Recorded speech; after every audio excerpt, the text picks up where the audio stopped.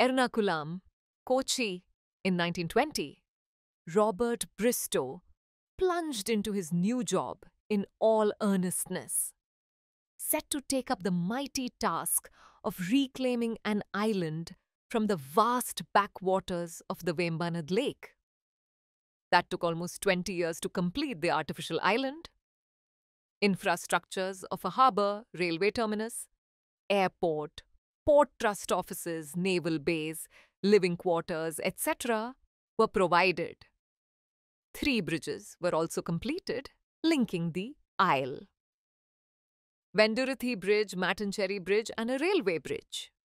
Before, the reclamation ships were generally anchored in the outer sea. The cargo or passengers were ferried by feeder boats to the Mattancherry harbour, which was actually a port from ancient times.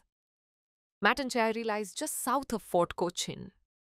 Both had strong maritime trade ties with ancient Rome, Greece, Phoenicia, China, and so on. The British drove out the Dutch in the 18th century from Fort Cochin. They took control and added a shipbuilding yard in Mattancherry. This shipbuilding yard became famous worldwide from the 18th century for its finest wooden ship manufacturing because of the prevalence of the finest teak, rosewood and mahogany from the surrounding forests in the periphery of Ernakulam at the time. Combined with the highly skilled local woodworkers and shipbuilders available at the time. Sir Robert Bristow, a British engineer, was the key person involved in designing and developing the Kochi port.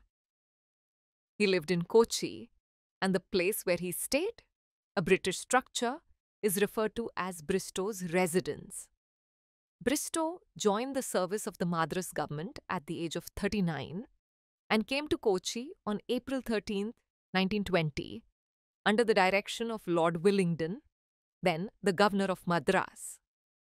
He was involved in the construction of the Kochi port for 21 years and succeeded in transforming Kochi into one of the safest harbours in the Indian peninsula. Born in London in 1880, Bristow studied at the Technical Institute in London and joined the Civil Engineering Service in 1903. He was involved in the maintenance of Suez Canal before his arrival at Kochi. Bristow returned to England on the 13th of April 1941 and died in 1966 at the age of 85. Bristow has recounted his experiences in Kochi in his book Cochin Saga.